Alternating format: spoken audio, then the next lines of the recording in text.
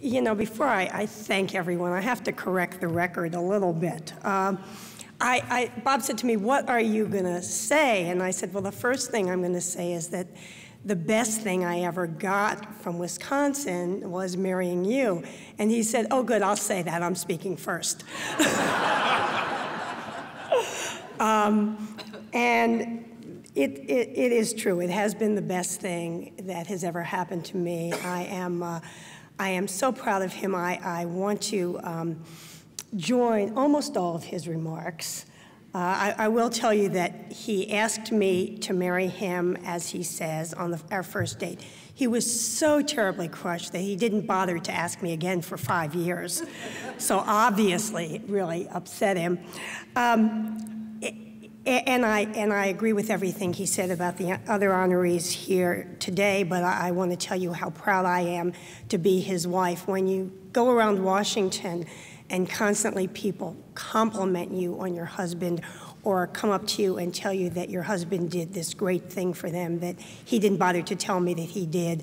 And you heard about all of the famous people, but I get to hear from all of the younger, the more junior reporters and producers and people whose names you don't know, and I hear about all of the kind things that Bob has done for them, and so it makes me proud to be married to this man every day, so thank you.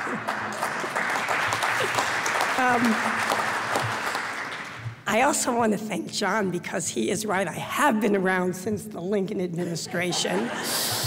You know, how many 62-year-old women are there on television?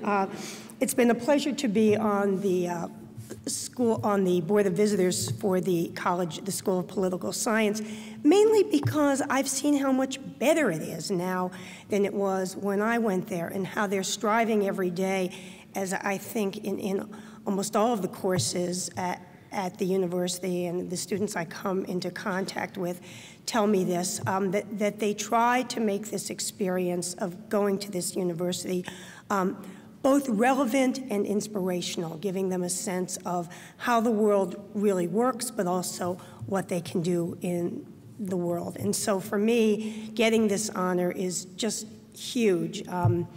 And I thank the Alumni Association and Biddy Martin, if you're still out here. It's been a pleasure to get to know you, and thank you so much for this. It is really a very big deal for a former waitress at the Plaza Tavern. You know. I'll tell you, if there's anything that can keep you humble through your entire life, it's being a waitress, especially at a place like the Plaza Tavern. Although I do say that it also taught me a lot there. Besides what I learned on campus in class, it was a great chance to interact with people who didn't necessarily approve of the way the student population was behaving in those days. And so I got a regular earful every day from the Huss family, who continued to correspond with me, and that was one of the more fun things I got to do here at the university.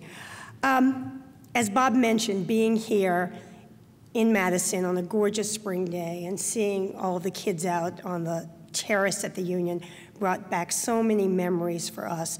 The only thing that was missing was the scent of tear gas wafting through the atmosphere, which is what we had when we were here. But thinking about coming out here for this wonderful occasion made me think a lot about, you know, all of the things that I got from being at the university.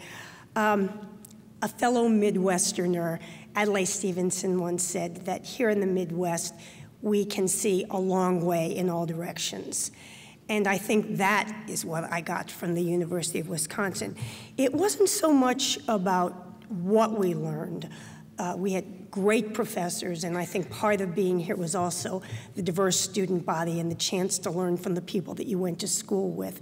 But we learned how to think. We learned how to go after information, and I think we learned to be a little bit skeptical of things that were put in front of us. Part of that was probably being here in school during the Vietnam War years and having our professors address that with us, even as we kind of pushed them to do it, sometimes more than they wanted to. But we learned a way of looking at the world, and that way had to do with breadth and depth And the other thing that I learned here in Wisconsin was Midwest values. They go a long way, because it's true that you can disagree with people and that you can do it in a friendly and a positive way. And I think that was something that just went forward here every day, even in the midst of some really intense student protests. So this is such a great experience for me. And the one thing that I wanted to say was I've had a chance to meet a lot of other alums here over the past day and a half.